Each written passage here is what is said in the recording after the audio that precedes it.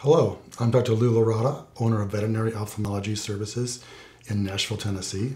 We're here today to demonstrate intraocular pressure measurement in a small animal. We have Kate here, owned by my assistant Leslie.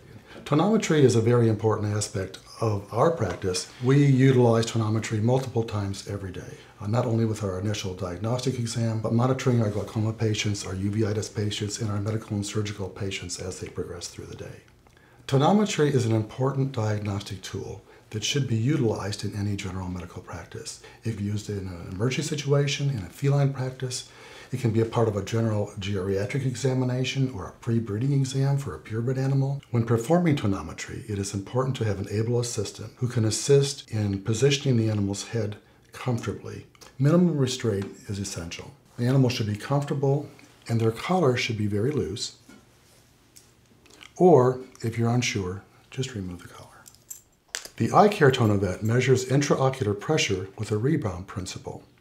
A lightweight, sterile probe is inserted into the instrument and will gently make contact with the cornea.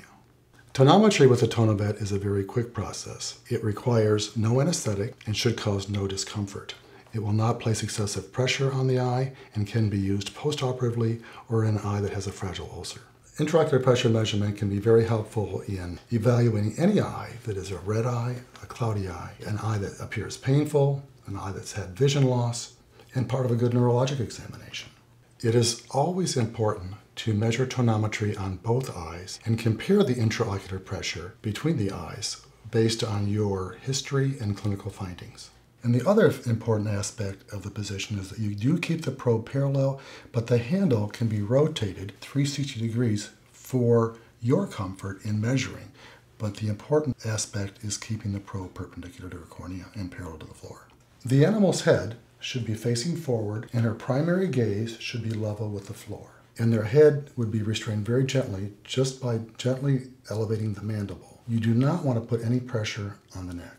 You may need to retract the eyelids a little bit, and it's best to do that further away from the eye as opposed to close to the eye. Being close to the eye will stimulate blinking and put extraocular muscle pressure on the eye and cause the third eyelid to elevate.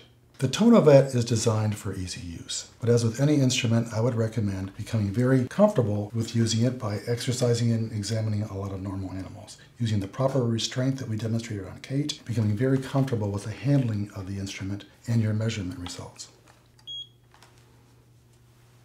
Perfect 10.